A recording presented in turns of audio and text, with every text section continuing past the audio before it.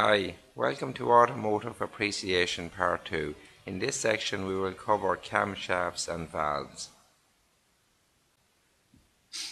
There are various layouts for the camshafts. Early engines had the camshaft at the bottom of the engine. The valves were operated by push rods via rocker arms, hence the name push rod engine. An advantage of this design was that it was easy to lubricate the camshaft with oil. However, at high speeds, the rods were prone to loose contact with the cams due to their inertia. SOHC, single overhead cam. In this design, the camshaft was relocated to the top of the engine and driven by a timing chain or belt. One camshaft was used to operate both the inlet and exhaust valves via rocker arms. In a DOHC or dual overhead cam, separate cams were used for inlet and exhaust valves. With a non-interference engine, the valves do not extend into the path of the piston. If the timing belt breaks, it will not result in damaged valves. With an interference engine, the valves extend into the path of the piston. If the timing belt breaks, it will result in damage to the valves.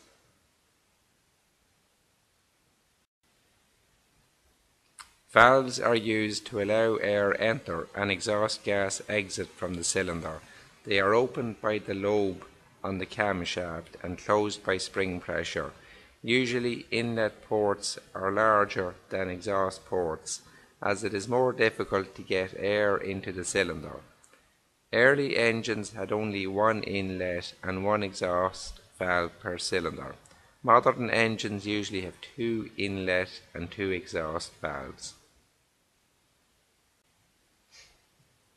The top position of the piston is called top dead center, TDC, and the bottom position is called bottom dead center, BDC, while the volume between the two is called the swept volume. The total engine capacity is the swept volume multiplied by the number of cylinders. For this engine, the compression ratio is 10 to 1. A diesel engine would be higher at perhaps 20 to 1. Initially, one might think that on the intake stroke, the inlet valve should open at top dead center and close at bottom dead center. Similar with the exhaust stroke, the exhaust valve should open at BDC and close at TDC. If we look at the inlet valve closing at BDC, we see that a flow of air is blocked behind the valve from entering the cylinder. It would be much better to delay closing the valve until the increasing cylinder pressure stops the flow. Then we get more air into the cylinder. Similarly with the exhaust stroke near bottom dead center, the combustion stroke has most of its work done. Best to open the exhaust valve early, thus expelling more of the waste gas. We use a timing diagram to show the valves opening and closing. Near top dead center of the exhaust stroke, both inlet and exhaust valves are open for a short period. The flow of air from inlet to outlet is called valve overlap and aids scavenging of the exhaust gas. A camshaft can operate the valve directly, or usually a cam follower or tappet is used between the cam and the valve. Sometimes the camshaft lobe is offset from the center of the valve and tappet to encourage the tappet and valve to rotate as it is pushed down. To allow for expansion as the engine heats up, it is necessary to have a small gap between the tappet and cam to ensure the valve is fully closed. Note, the area around the exhaust valve is the hottest part of the engine. A further development is the hydraulic tappet. This tappet is extended by high pressure oil through a non-return valve. The tappet will occupy the available space between the cam and the valve, thus eliminating any noise as the cam strikes the tappet. It will also ensure the valve can close fully at all times. As there is always a small oil leakage from the tappet, this will allow it to retract as the tappet heats and expands.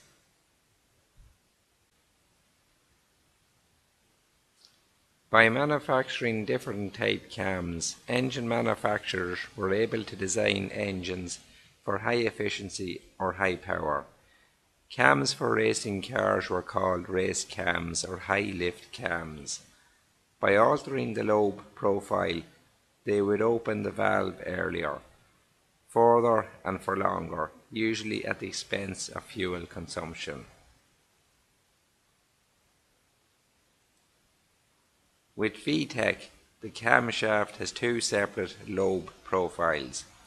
The valve is in contact with the blue rocker arm. At low speed, the cam operates on the standard profile for efficiency, and at high speed, the pin is activated by oil and the rockers are joined together when they are aligned, thus altering the timing and lift for maximum power. Cam.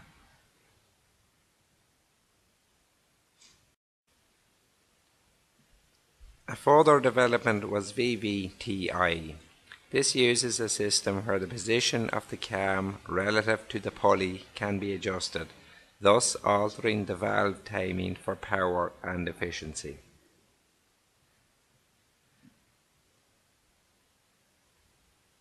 Depending on driving conditions, high pressure oil is fed through the camshaft into a chamber, thus rotating the pulley on the camshaft.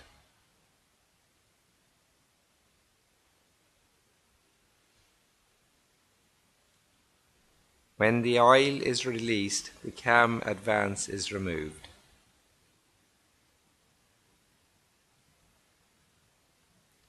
It is normal to adjust timing on the inlet valves. With a double overhead cam engine, it is possible to adjust both inlet and exhaust valves independently of each other. Note, VVT only adjusts timing, but VTEC adjusts both timing and lift. We hope you learned from automotive appreciation.